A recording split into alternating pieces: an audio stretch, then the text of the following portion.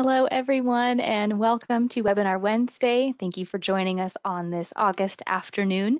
My name is Ria Stark. I'm the Digital Engagement Manager here at TLC, and this is our first webinar back this summer. We took a little break following ALA, and we are glad to be back and glad to kick off a back to school series. So as our schools are getting ready for the new year, we imagine that there are quite a bit of new books and materials to add to the catalog. So today we're going to be focused on cataloging. Now, for those of you who are longtime listeners, you know that I am not a cataloger. In fact, I joke with the team often that sometimes it's like a foreign language to me. But luckily, you are all going to be in good hands because I have invited some experts from our product team who can speak more to it than I will be able to. On your screen, you should see Sam Bernizer, our Director of Product Management, and joining him is our legendary Kim Mumbauer, who is a product manager and longtime cataloger. So you will be in good hands for today's topic.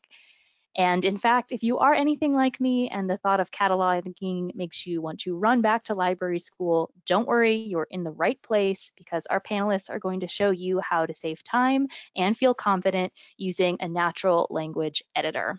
So we have a lot of great content. We may end up going the full hour today. We usually time them about 30 minutes, but I think this one's going to be pretty good. There's lots of stuff to show, so stay tuned for the hour.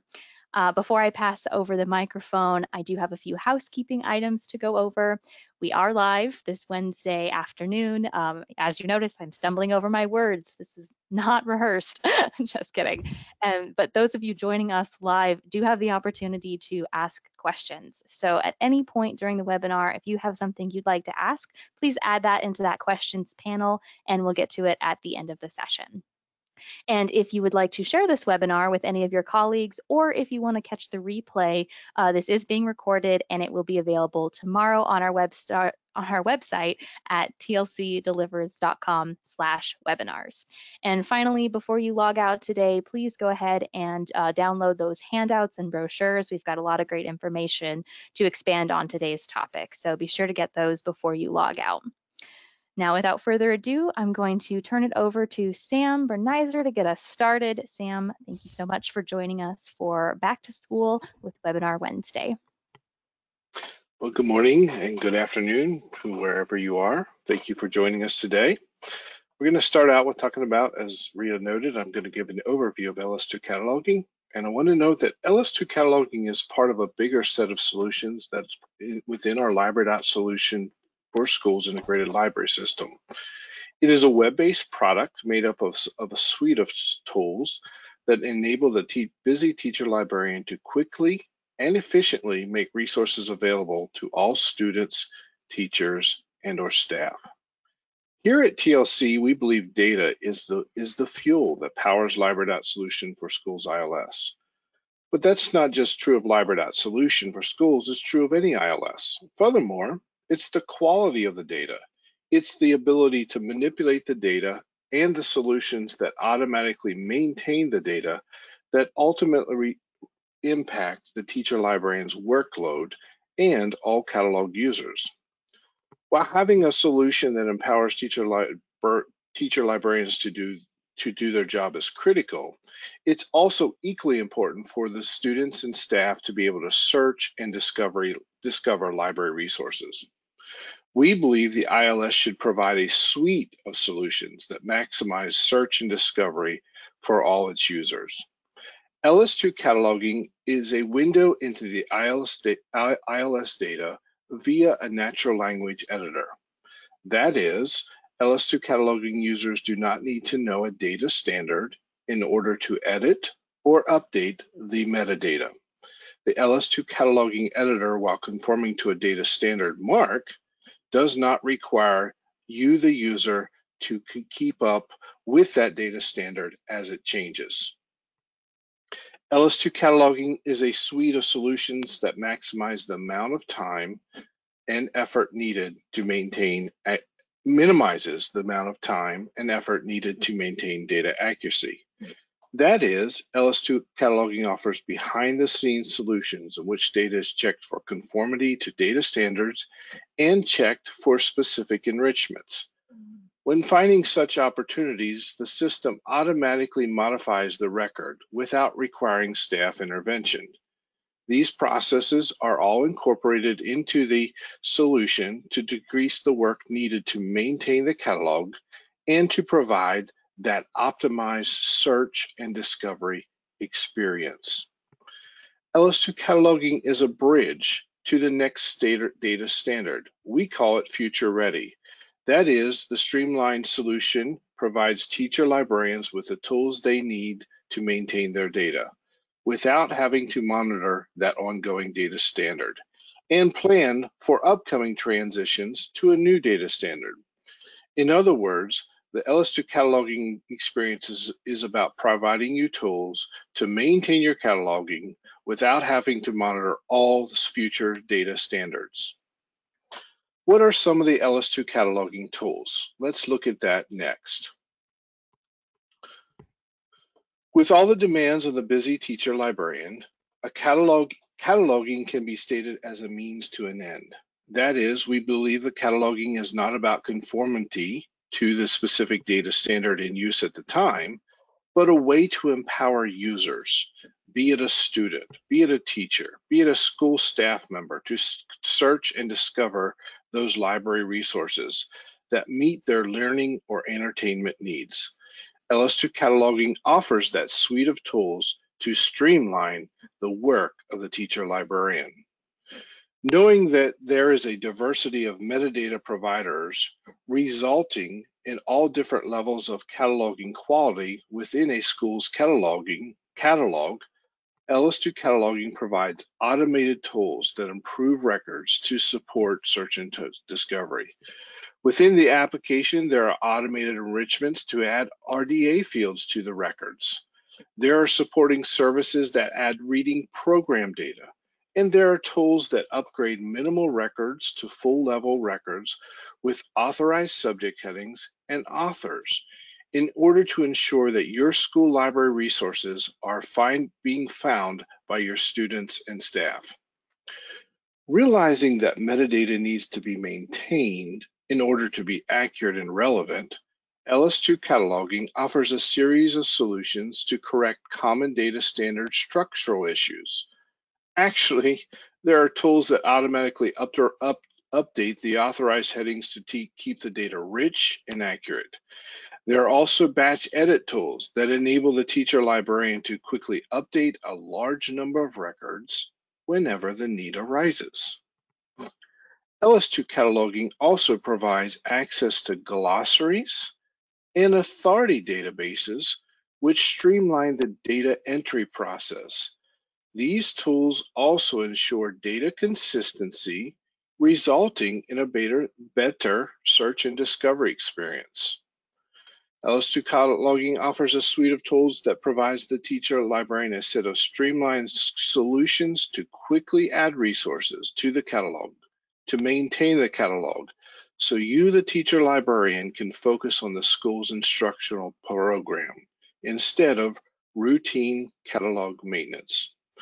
If the need arises to do original cataloging, there's also direct integration to TLC's non-MARC data services that make original cataloging streamlined and efficient, so you again can focus on your instructional program. Some of the features that we want to discuss today, I'm going to highlight before I turn it over to Ria and Kim. First, there's the ability to import those vendor records. Ria mentioned the box of books that as you prepare to go back to school. LS2 Cataloging provides a streamlined import solution that connects directly to Mackin and Children's Plus, which offers that very streamlined approach for loading those vendor records. The ability from circulation is also available to quickly add a record for an item whenever the system does not contain a record. LS2 Cataloging includes searching solutions powered by a modern search engine that enables the teacher librarian to quickly locate school resources. There are spaces to support editing batches of records, to support template workflows, to support the exporting of records, and to hold on to those records until you want to place them into the catalog for circulation. A natural language editor minimizes the need to maintain a working knowledge and an ongoing knowledge of data standards. And there's integrations into external services that support the data accuracy and the automated enrichments that I previously mentioned. LS2 Cataloging also provides an intuitive user experience and tools to support label printing, where you may have to do that original cataloging, or you may have to replace a label. And it provides a streamlined solution to conduct your library's inventory. Before I turn it over to Kim, I wanted for the demonstration, we have a few questions for you. Ria? Thanks, Sam. So on your screen shortly, you will see our first poll of two. We want to find out who's here today. So your first question is, how does your district catalog new materials? So are you in a district that uses centralized cataloging where maybe there's one team that handles everything? Is it more that each school is responsible for cataloging their own collections? Maybe it's a combination of 1 and 2. Or possibly you're getting pre-cataloged records from a vendor and maybe you're not doing a whole lot of cataloging. Or maybe you have an option that we haven't thought of, which would be other. And if you do select other, we would love to hear from you. Please go ahead and add some comments into the questions panel if you're doing something different than one of those options. And if you're doing something different from, or if you're uploading records, I should say, from a vendor, we're also curious to know what vendors you're getting records from. So if you're not doing that cataloging option, what does that look like as well? So go ahead and drop your questions in. Here's the results. Looks like it's about a 30-30 split between centralized and individualized cataloging with a combination. Oh, and a good portion of you are also uploading pre-cataloged records. So yeah, would love to know where you're getting those records from, which vendors you're using. All right, we have one more poll that should show up, and this is what your role is going to be in the library system. Kind of what department are you coming from? So are you maybe a frontline staff who's working as a school librarian, teacher librarian, or a media specialist? Maybe you're coming from one of those centralized areas and are in library administration, library management. Maybe you're joining us today from your IT or technology department, or perhaps other. There's another option for you out there. So go ahead and let us know. And while you're filling that out, I'll add some commentary here. I was joking with Kim before the webinar that my bookcase is not cataloged, which it is done by color, and I thought everyone on here would hate that. So thank you all for bearing with me and my rainbow books. All right, we should have some results. Yep, all right, looks like the majority is library administration and management. So about 44% of you are in that role and 17% of our teacher librarians. We do have a lot of other, I do see some staff on the call. I bet they're all joining as well. So glad to have everybody. And we just wanted to get a sense for how everyone's been distributed. So thank you so much, Kim. I'm going to pass it back over to you, and thank you for joining us for Webinar Wednesday. Looking forward to seeing what you can show us. Thank you, Ria. Hello, everyone. I'm going to give you a brief overview. It's going to have to be brief. There's so much functionality to talk about that I'm going to have to really kind of just focus on a few areas and just give you a good sense of what the application entails. I'm a longtime cataloger, as Ria mentioned. I love working in LS2 cataloging. You know, I've used MARC for many, many years, but now when I'm cataloging for eBibliophile, one of our data services, I always start in LS2 cataloging because I have glossaries at my fingertips. I have all these tools that work for me. So I'm giving you a head start warning that I am somewhat biased, but anyway, I'll show you what there is to see. So LS2 cataloging. I did want to mention as I get going here that the primary focus of all of us as we developed LS2 cataloging and as we continue to expand the functionality is we keep a couple of things in mind. We want to support our customers' user data entry needs. We want to support adding enrichment to titles. We want to support tools that allow for data consistency. It is the enrichment and data consistency that supports our primary mission of a catalog, which is search and discovery, where you want to provide access to all of your materials, to all of your library users. And we keep that in mind continuously as we work through this. So hopefully you can all see my screen. I'm at LS2 Cataloging, and let me log in here. It's web-based, so it facilitates using a tablet for inventory, for an example, so it's pretty handy.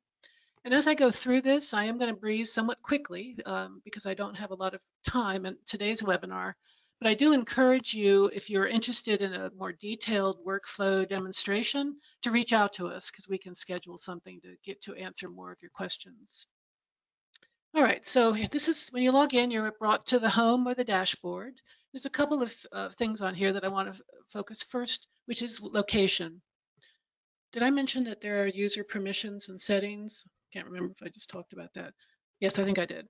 Sorry, got my notes here, but who knows about that. Location, very important when you're inside LS2 cataloging because this controls some of the data that you see on display and that you can work with. For example, user permissions, you have to select which locations you're allowed to work with.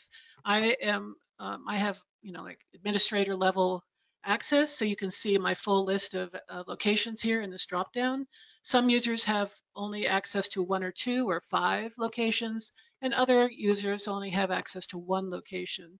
And that's what you'll see up here in this upper left corner. It's kind of important to know which location you're in if you have multiple locations that you're responsible for and which ones you're not. So in other words, location limiting is a permission that's going to be across the ILS. You cannot see items if you don't have permission for that location.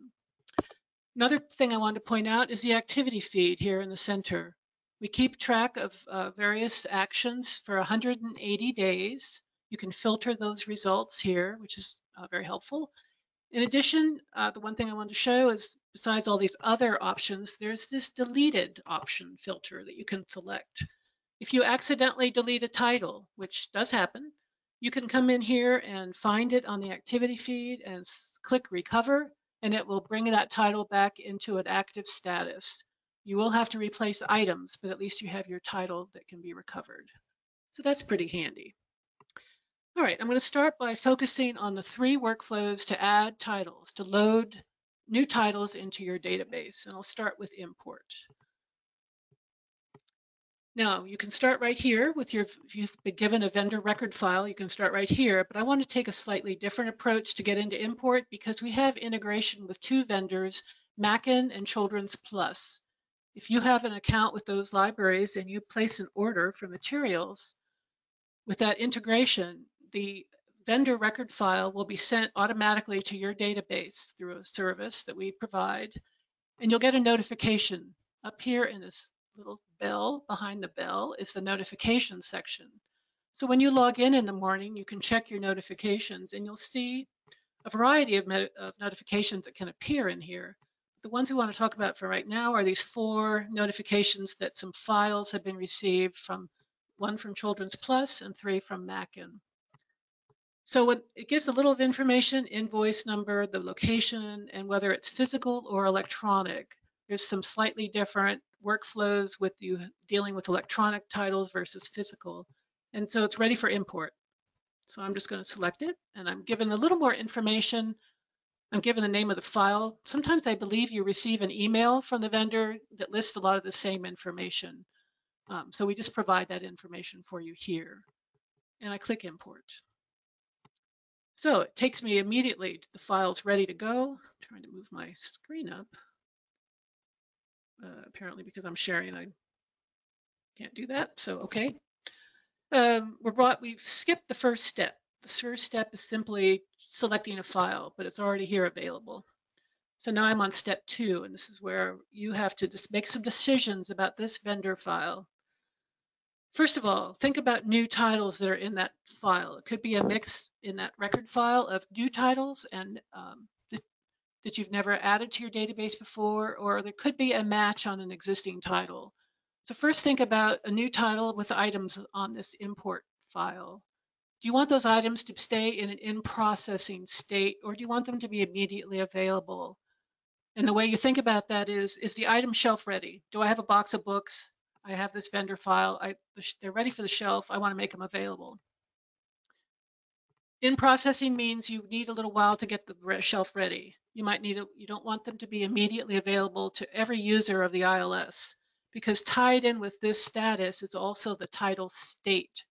And in LS2 cataloging, we offer 2 states. One is draft, one is published.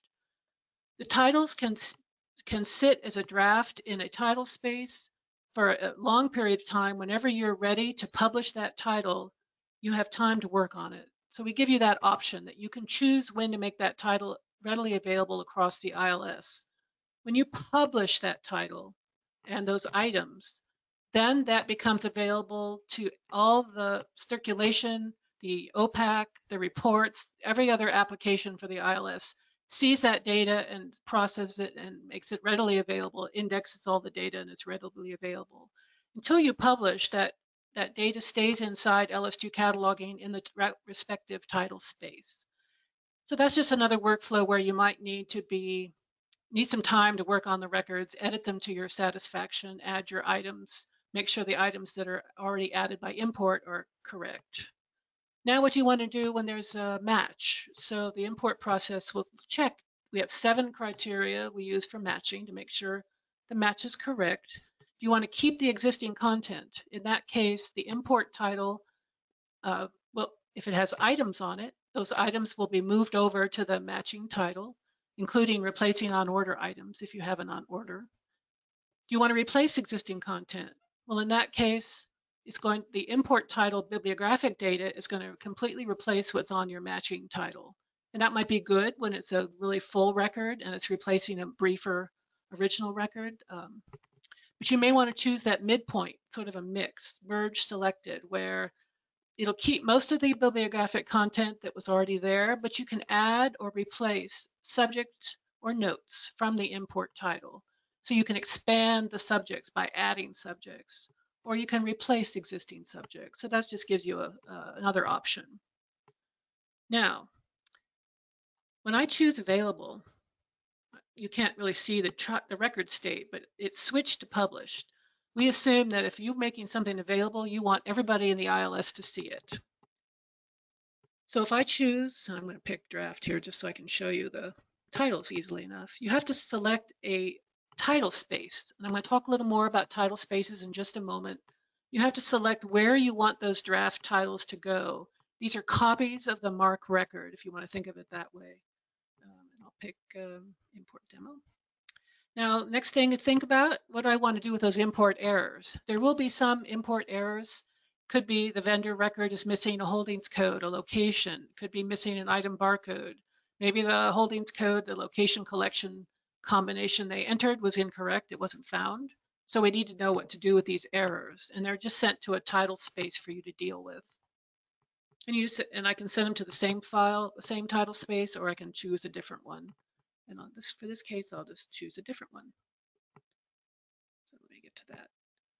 Finally, you have these authority control options, and I'm going to talk about this a little further when we actually look at a title record. But keep unverified. This is what happens when the authority matching processes. We have integrated authority control in library.solution, so that way your authorized headings are the most accurate they can be. So if it can't find a match with the national authorities and our ITSMARC authorities database, or your local authority file that you've already created, what should authority process do? Keep it unverified or verify it locally? The difference, the local authority records are created in both cases, and you can still work with an unverified authority. It's just a signal to other users, because you only see the status of unverified outside LS2 cataloging, but it's a warning to the user that, well, maybe that name isn't quite right. Maybe that is not the way we like to have our series title. Maybe the punctuation is weird, so we want to change that. So just letting you know that here's this local authority. It may or may not be right for you. Most of our customers choose verify locally because they don't have staff to work every week on verifying authorities. So there's a report available. They can come back later and do some authority management as they have time. I'm just going to keep it unverified. This database I'm showing you is one of my test databases, and I like to see the unverified so I know what's going on. Next step, locations. This is for title. This side of the screen is for title and item ads. And you always have a default location, but you can select any locations you want for the import. We also offer location groups, which is very helpful for digital titles as well as regular titles. But it allows you to, instead of having to select 5, 6, 10 separate locations, you can select a group. This is the group from elementary schools. Maybe I want it to be for the middle schools as well. So I've added more locations with just one click. I don't have to select all these different locations. That's pretty helpful. I'll just go into it. And then we get a final step to review and we're ready to go. Kind of went into detail there, but import's the pretty most common workflow people use to get their records into LS2 cataloging. I should mention that during import, we have a couple of automated processes that occur as the titles are being saved into the database. We have a process, we call it Purify, but it just corrects a lot of the most common MARC structural issues. And it also goes through what we call RDA Express. It's adding RDA terms and various, it expands abbreviations, for example. It does a various number of processes to bring it up to RDA standards. RDA is the current standard for our cataloging practices. Okay, moving on, I want to show you another way of getting items and titles into your database, and that is fast add. You start from circulation. So let me jump over to my LS2 staff window and we bring up a user. So this is a workflow where your a student or staff person comes up to your desk and wants to check out an item. So you bring up the person and hang on, I copied the barcode so I wouldn't have to take your precious time and scan for it. And there's nothing found. It would, if it had been found, it would have immediately checked it out to me. Nothing was found, so I want to add a new title. I'm brought over to LS2 Cataloging. This is where you add title data through LS2 Cataloging. If I had not already logged into LS2 Cataloging, that would be my first step. It would ask me for my user login. And once here, it's asking for a standard number. I've copied that, so hang on one second. If I don't have a standard number, I would just type in 5 or 6 numbers at random just to get to the next screen. So the first thing it does is the process tries to see if there's a match inside your local database, meaning you've already saved a copy of that title in your database. That's what we call local. And if it finds it, great. If it doesn't find it, then it goes out because we have a subscription to its MARC bibliographic database and it's found a matching record for this title. And so I can publish it right here. So I have a full level record already brought in. I'm not creating a brief record. I'm instead creating a full level record. And I'm sitting here on the item screen so I can quickly add my item. And this is a children's book. And I could put in my fiction. I'll just make up something. Everyone has different ways of doing their shelf location. I can add price, all this other information to my item record and save it. And I'm good to go. The title's been published. That means it's available across the ILS. I can jump back to LS2 staff. And I forgot to copy this, so hang on one second. And hopefully this will work. Usually the item barcode is immediately available. It takes a few minutes for the indexes to work. Great. The server is a little slow. But normally you come right back to LS2 staff. That's our circulation module here. You paste in the barcode and it works. I won't take time in case it doesn't decide not to work today, but yeah. Let me just get out of that. But normally that's what you can come right back to. I just tested this yesterday and it worked fine. So there's just something going on with my database today. So I'm ready to go. I can check it out. I'm all set. And I've added a new title to the database, which is available to, the titles are available to everyone if they need it. So that worked out really well. Okay, third way to get new titles into the database is through title spaces and item spaces. Mostly title spaces is where I call the matching search. So from a title space, this is just a way of, it's a virtual representation of the titles you have maybe on a cart, book cart next to your desk. Maybe it's a box of donations that you're working through. Maybe it's a box of vendor ready shelf-ready vendor records that you have, and you maybe have imported them as draft and brought them into a title space. Maybe you have done maintenance work on a number of titles and you brought them into a title space. This is a mix of titles that were previously published as well as new. And so from a title space, you can do a lot of work. This is a standard number. You can search by standard number. We have about 10 standard numbers that we accept. There's also an advanced search where you can type in a title or a name. You can add some additional information to kind of narrow the results. To save some few precious minutes, I've already added a standard number here that I want to search for and see what happens. So I'm going to search for the title. When no result appeared immediately, that was an indication that there was either more than one result from our auto match process, or there was no results. So let me see what happened. There's obviously no results here from local. So I'm going to go out to my ITSMARC, and I have 3 results here. And now I can choose which is the one that suits me the best. We have an action over here called review title. These are the datasets names. If you're an ITSMARC subscriber, you kind of recognize some of these. CONSP stands for Contributed School and Publics. We have 9 or 10 libraries now, with more to come, that are contributing their bibliographic records. I can click on review title, and this gives me a read-only view of the data. I can decide if this looks like a pretty good record, if it's got data I can use. Now, you will not see a subdivision on these subjects. You'll just see the main term, but it gives you a good idea of what's here. If I'm not happy with that one, I can go on to the next one. We can see format here. There's a lot of information here to help you narrow down the result. And let's take this one instead. I can either select title here. I can also select title here. And now it's in my title space. Sloths in the Night. I'm going to open a title here in just a moment to show you, but I wanted to show you 2 other options for getting titles in. One is what we call copy title. And that's these 2 that I've already put in here. So if I am cataloging, say, a volume of Naruto, I can't find a record for volume, say, 52, but I can make a copy of an existing record to use as my record. And I can use that for a variety of purposes, but I use it the most often with series titles, because sometimes it's hard to find, like especially with manga, it's hard to find graphic novels. It's hard to find a series of a particular record for a particular volume. So I like to use copy title. And you can choose to make a copy of it right here. It asks, are you sure? And it will bring in that record, and then you just simply edit it and remove all the data that's not relevant to the thing you're cataloging. I'm cataloging volume 52, and I'm going to show you this title screen in more detail in just a moment. But you would go through the record, fix it to make it match what you're cataloging. Let me just save the draft and back out.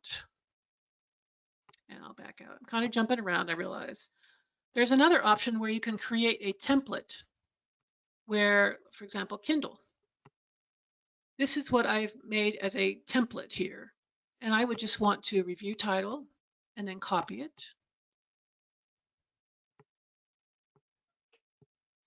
And I have a new version of that record, which I can then edit to make it match what I want. Normally, this is not something I saved, but I normally put something like template in the title, so that way when I see it in my search results, I'll know that that's a template. As long as you do not add an item to this template, it will never show up in LS2 pack or OPAC. No one will know about it. And you can simply use it as a template and make it generic so you can add the data that you need. And finally, there's an original entry option called Create New Title. And so I put in the title, can't find it anywhere. I mean, it's pretty weird, so I hope no one will find it. Now this morning, this went really quickly. So I don't think it's worth checking all my other Z3950 options that I have available here. These can be configured for each library. So I'm going to click Create New Title, create my title, I'll make a book out of this, select my format. And now I have a new title that just has my title that I entered as a search term, and I can add whatever I need to the rest of the title record. Okay, I know I'm breezing through this very quickly, but Now let's take a quick look at the actual title editor itself. So I'm given a warning that there's an unverified authority here, but that doesn't stop me from working with this record, with publishing it, with having items on it. And we have a titles tab, an items tab, an e-resource tab, and an enhanced content tab. There's some basic information here at the top of the page, including a reading service that we provide that brings in data from based on your standard number for Accelerated Reader, AR, and Lexile. And so that will display here, as well as over an LS2 pack. That way you can see it. Then we have it's a natural language editor. There's no MARC. You don't have to think about MARC coding whatsoever. You can just focus on the data itself. We have a variety of titles that can be added. As you can see, we've got a long list of titles. We've got series titles. You can actually work with this authority right here from the screen if you wish. Not all users have permission to verify, but you can always add a new heading even if you don't have permission to verify it. So that way you can add your appropriate data point into your record, whether you have permission or not. You can add contributors. This is for all of the personal names, authors, so personal names, corporate names, meeting names.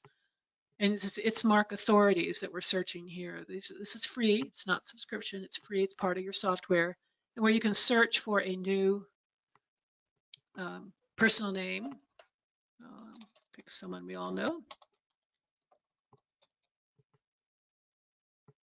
Oops, that was not what I wanted to click on. I wanted to find the one that's appropriate for us, which is, this is the standard William Shakespeare.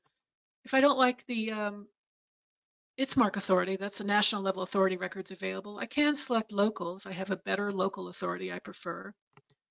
So that makes it easy on you. If you want to add a role, this is for a relator term, if you know that word. This is the role. So maybe William Shakespeare was an illustrator. I mean, I'm just making this up. Kind of not really very pertinent. And I can select what I need from a glossary.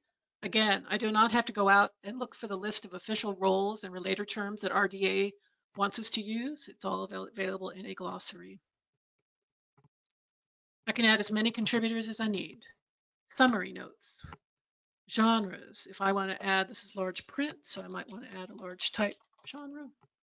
I can add that. I can add as many genres as I wish using this glossary. We do the work to save this for you so that you don't have to maintain your own spreadsheets. You don't have to update it regularly. We update it once a year with all the published vocabularies for all of these genres. Here are all your subjects and their sources. And you can easily change, if you don't like to use the word juvenile fiction, you can easily change that. Hang on, I'm clicking, but apparently I'm not clicking hard enough. We have a glossary for all of these subdivisions as well, so that it makes it a little easy on you. Notes, awards. We have a nice award glossary. If you belong Forest of Reading, which is a Canadian award, we have a lot of state awards we've been adding as we hear from customers. Characteristics, audience, easily changeable for you if you want to change it from juvenile to something more specific like pre-adolescent or preschool or primary. You can do that quickly, easily here. We have some other information that goes into these characteristics. Physical description, it's all very easy. You just type in what you need. The back end will do a lot of the punctuation for you. You don't even have to think about that. And of course, you add whatever information you need all the way through. Okay, I better hurry up. I'm going slow here. Physical items. You can add items. I just want to point out one nice feature about this is you can easily duplicate.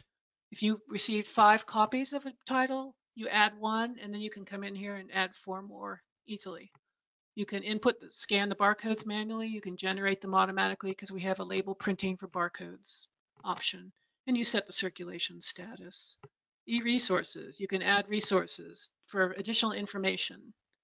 Enhanced content, this is just a copy of what you will see in LS2 pack.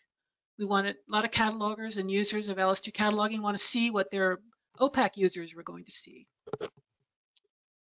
Okay, I know I'm trying to hurry now. So we got to talk about item spaces. Batch edits, I haven't really talked about batch edits. We can do that from a title space as well as an item space. So I'm in an item space now, and these are all the list of items that I've put in my space. Typically, users put items in an item space for batch edits or for just individually editing each title. Let me just show you the items batch edit. I forgot to show you the title batch edit available, and I will do that in just a moment. The nice thing about this is if you're doing genreification, you can add a prefix to your existing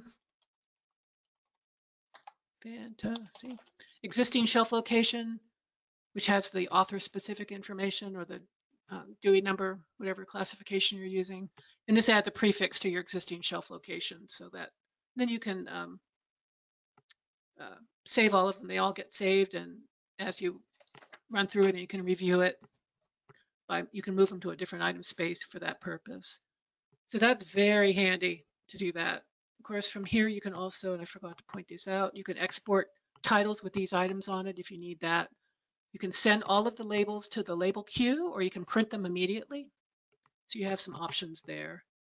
Forgot to point out title space, batch actions,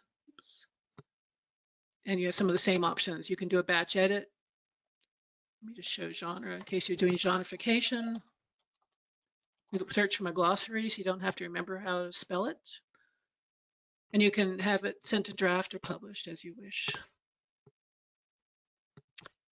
Okay, advanced search is the final thing I want to talk about. And we have this local search box up here in the upper right along with advanced.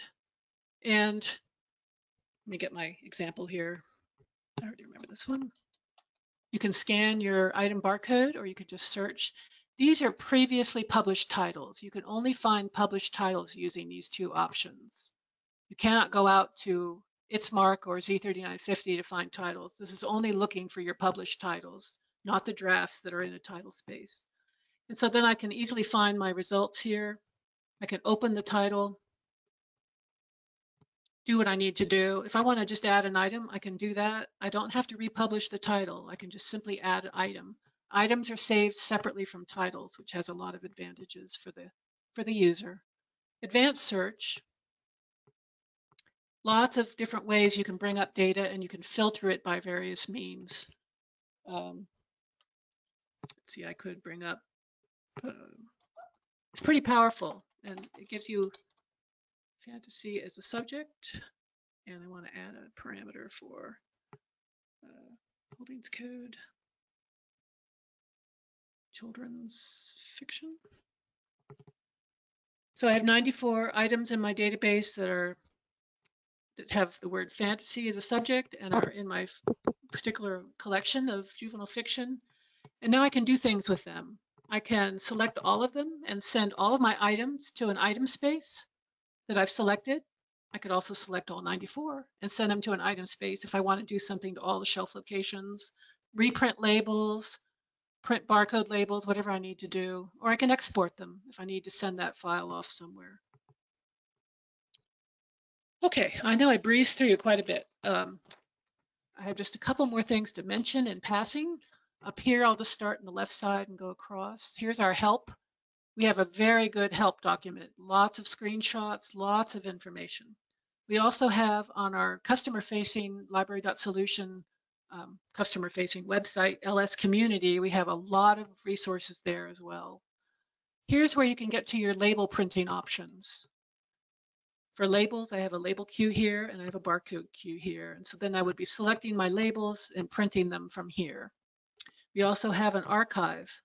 So after you've printed something, in case your printer jams, which happens quite a bit, you can come in here and actually reprint that same job. And so that way you don't have to rebuild that label queue all over again. Notifications I did show you. We have inventory right here. I just have one showing right now, but it's very user-friendly, very easy to have multiple people working on one collection at a time. It works very well. Let's see, import I showed you. Here's our, just quickly, unverified authorities in case you decide to take that route. You can work on them. You can also search for any authority to manage them, to correct them, make corrections. You can also create a local authority whenever you need to. Okay, I think that was very fast. I realized that was extremely fast. Let me go back to the next screen, back to my slide deck. There's a lot more information on this using this link. It's our LS2 cataloging page on our corporate website, which has a lot of information about it. There's also a link there if you need more information. All right, Ria, I'm done. Thanks, Kim. No, you did great. That was very informative. As a novice myself, I was following along and felt like, you know what, I might be able to do this. Not today, but one day. Okay. Or I'll move on to at least me personally. Yeah, so thank you so much. We do have a couple of questions that have come in so far. And for those of you who just now thought of your question, go ahead and get those added in. And while those are coming in, we do have one last poll that we want to share with everybody. So that'll be on your screen shortly. And this is whether or not you would like more information. As Kim said, she did go quickly and there's a lot to touch on. So if you feel like you would like to learn more, if you would like to do another webinar, or if you would like to schedule time with one of our team members to walk through LS2 cataloging, please hit that yes button on this survey, and we will be sure to reach out following our webinar. So we're going to leave this up for just a little bit, and I'm going to start going through some of these questions that have come in. The first question is, this came up, Kim, when you were changing some of these subject headings, and it is, can you change the label of the subject heading? So for instance, if I want to switch juvenile to young readers, is there a way to actually change that in the catalog? As a subject subdivision, is that kind of where I was showing? I think I was showing Yeah, that. and I think this is going one step further as well. So not just going into the subdivision, but maybe changing the labels. Oh, not the actual subject in the title record, but a label, like a label, like a Yeah. spine label, pocket label, part of your shelf location. I think this is looking at subject headings specifically. Like we've seen this, for instance, in some libraries that are looking to change, for instance, unverified alien or illegal Yes, alien, I believe, yes, over to yeah, maybe a more friendly yes, terminology. And I think some as well prefer things like juvenile to switch to a few other things. So if you have an example of that you can show, that would be great. yes, I can. Am I sharing now? Am I back on? Yep, Is our it poll cool? has gone away. Okay. Let's see. Let me get. Development has not yet occurred to add a completely new subject. I'm just going into edit. This is title, batch edit. So from a batch edit perspective, you do have options for subjects. We will be, development is being discussed and sort of planned for part of we're trying to support critical cataloging projects. So we know that we need to add a batch edit to add a completely new subject. That's our first phase where we'll be adding. So this is where you can select, but this particular add batch edit only adds a subdivision. So it's looking for a particular subject, like this. Pick that one for random. But you can then add a subject like fiction that maybe it was missing before. So I don't know if that quite is what you meant. I think probably you're referring to adding an entire new subject. That's not yet here, but that's certainly something we're planning to do. Yeah. Because we want to support critical cataloging. From the actual title record, let me go back into one of these. You can always add an entirely new subject manually as you open a title. Easy to do. Let me think. What is one of the ones for critical cataloging? And I should know this. Is it? This is embarrassing. When I just saw that I'm working on a spreadsheet trying to capture some of the terms. I'll just make And I up put something. you on the spot too. Is illegal alien the word? Is that the one that they're taking now instead? It's not. Library of Congress has approved it, but that's not yet available. I'll just pick illegal immigration, but I can always add something to this record if I need to. That's not quite the right word that I'm thinking of. I thought else Library of Congress had improved this. You can always add something manually here at any point. And if you don't find what you need, you can always create a new, let me just take that.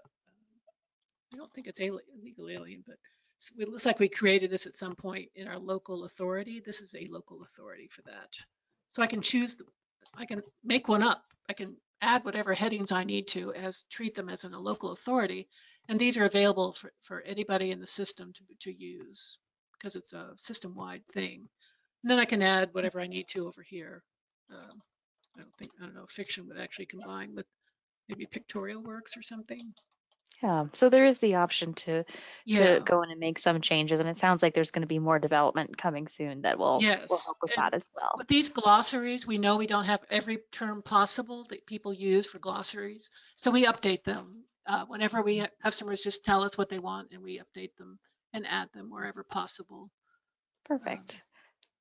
We Yeah, do I'm have ready. a few more questions as well, Okay, if you don't mind if I jump to the next one. sure. Um, Hopefully I answered that one okay. yes, sounds good. The next one is why is large print a genre? Should it not be a format of the physical item? I believe this is when you were in the title spaces. Okay, it is a format. Well, it's both. It's all three. It's actually, people put it in all three places. Like hear this when you trap a typer. This is the format here. This is based on the MARC format. So when I open this title, it's showing large print. But what I've noticed over the years, technically library, a few years ago, maybe 10 years ago, Library of Congress stopped using it. They were putting a subject in called large type books as a topical subject, but this is not really, this book is not about large type books. It is a large type book, which is a form of work. So, but I've seen people, this is a Library of Congress record, and they're still doing this. They're still putting large type books in. But then I also have seen them, and that's why I personally add them as a large type, as a genre. That way it shows up in a couple of different ways. I'm waiting for customer to say, just make it large print and start a large type. But at any point, there's also a form of work down here. I don't know if large print is also available here. These characteristics, in case you want to know about RDA, these characteristics contain controlled vocabularies that are RDA compliant. And so it's actually very good for search and discovery to have this word large print available in multiple places in the title record. So it's actually very good to have it as a characteristic, a form that happens to go in the 380 field in case you want to know. It can be in a note, it can be in a topical subject, it can be in a genre. So that way the relevancy is improved in search and discovery. Long-winded answer. When you ask me a question, I give you lots of information. That's why we love inviting you to our webinar series. You give us great info. I do have one more question that has come in. Where do I check in cataloging to see if we have ConSP installed for that ITSMARC contributed data set? Okay, let's see. Well, first of all, you have to be a subscriber to ITSMARC, the bibliographic databases. If you are already using, the easiest way is through preferences, which I haven't even shown. You'd have to be, it's going to come back automatically when you search for a title from ITSMARC, but it's actually configured over here in LS2 preferences. I don't know if you want to get into that. Maybe support can certainly help you find it. It's under search profiles, ITSMARC. So it's under system settings, and then you look and can see if you are a subscriber to ITSMARC, you'll see all of the data sets listed here. And here's where you can move them to be higher up in the result list. This is just happened to be the way they sort through as they're searching. And you can put the ones that you like the best closer to the top, but they will bring results from all of them. I don't know if that helped. Of course, you can certainly contact your inside sales representative. You can contact support, TLC support, if you're one of our customers, to know. Anybody, you don't have to be a library solution customer to access ITSMARC. There's a website for ITSMARC, itsmarc.com, where you can, once you're a subscriber, and they have offer free trials. Once you're a subscriber, you can access those title records there and download them and then import them into your ILS. We just have it integrated with LS2 cataloging so that when you're searching, let me go back to where I was searching before, but I can go back to Yeah, and for those of you who are looking for more information on that, that's one of our handouts. So double check the one that says TLC Data Services. It does talk about ITSMARC. It also talks about eBibliophile as well as RDA Express, which Kim mentioned earlier for those for RDA-ifying the collection. Yeah, so this just tells you the data set, so you just know ahead of time what you're getting, but you have to be a subscriber first. but that's certainly something to talk to your sales rep. If you're a LS customer already, just talk to your sales representative, Valencia. Yes, and you should all receive an email from us tomorrow reminding you about the webinar as a follow-up, and you can respond to that email as well, and we'll receive that too. All right, that is all of our questions. Sam, Kim, anything else to add before we move into our next slide? Oh, oops, I already did. Sorry. Thank you, everyone, for attending. Feel free to reach out to me. I'd be happy to answer questions. Perfect. And it looks like the person who did ask about the ConSP has it in their list. So we've already solved a problem today. Okay, good. So great. All right, a few reminders for everybody. This is a back to school series, so part 2 is coming next week. We are going to be covering more of LS2 staff as well as the OPAC. So please be sure to come back next week. And then Kim also mentioned that we have a new LS community site that's devoted to schools. So for our current customers who are interested, be sure to check that out. It's available at lscommunity.tlcdelivers.com. You would log in like normal, and then the URL for that is /schools at the end. There should also be a link right on that homepage as a banner. So be sure to check that out. And that link is also listed in one of our handouts. So be sure to download the LS community one as well. So lots of great handouts, lots of great information. This is your reminder to download all of the goodies because when we close this out, they're gone. So grab them now. And then a few other reminders is that for our current customers, TLCU, our annual user conference, is happening November 1st through the 3rd, and registration is live. We are also planning on releasing the schedule this week if we haven't sent that out during this webinar. So be sure to watch for that and get registered if you haven't. You can do so at tlcu.live. So check that out. And then the other thing is we will be sending out a survey following this webinar that includes information about what webinars you would like to see. So if there's a lot of great information here and you want Kim to talk about title spaces all day long, you let us know in that survey and we'll put together a webinar based around that specific topic. So we want to hear from you all. And of course, reach out to us anytime at info@tlcdelivers.com. Again, you'll get emails from us, probably the email that reminded you to show up today. It's the same email address, so you can respond to us. And be sure to check us out next week. The website is on your screen, tlcdelivers.com/webinars. So that's what we have for you today. Thank you, Sam. Thank you, Kim. Thank you both so much for joining us on Webinar Wednesday. And thank you to you all for joining us on this afternoon. And we hope to see you next time. So, happy cataloging in the meantime. Bye. Bye.